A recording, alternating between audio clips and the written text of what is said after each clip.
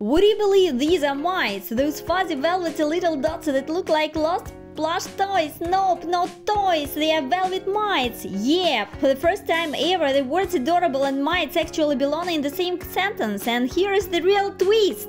They are good guys. Their teeny tiny larvae are freeloaders on insects, sipping their hemolymph, a fancy word for bug blood.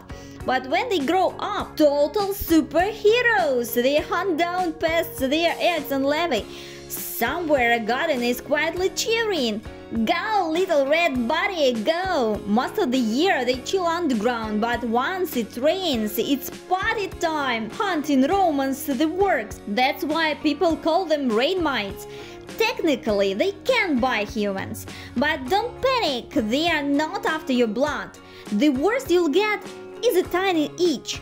So next time you spot a tiny red fluff ball on the grass after the rain, don't squish it.